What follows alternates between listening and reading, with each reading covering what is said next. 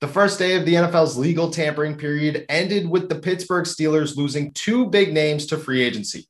Bud Dupree signed a 5-year, $82 million deal with the Tennessee Titans, while Matt Feiler signed a 3-year, $21 million deal with the LA Chargers. So which one is a bigger surprise?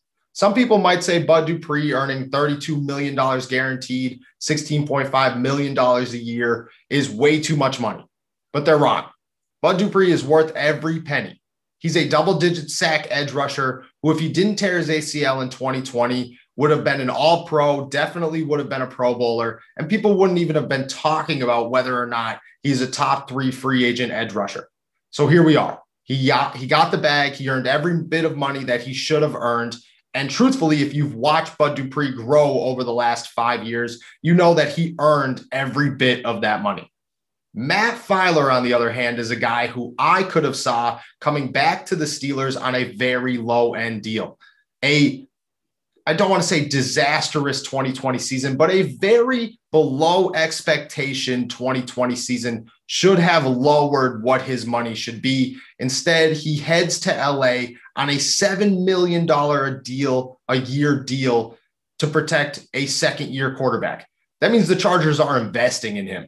Whether that means he's playing guard or tackle, we'll learn. But really, $7 million a year for either position is a great amount of money for somebody who didn't have a good year in 2020 after moving positions.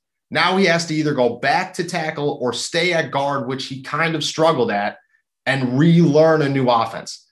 $7 million a year seems a bit high. But again, when Matt Feiler plays well, he's worth all of that money.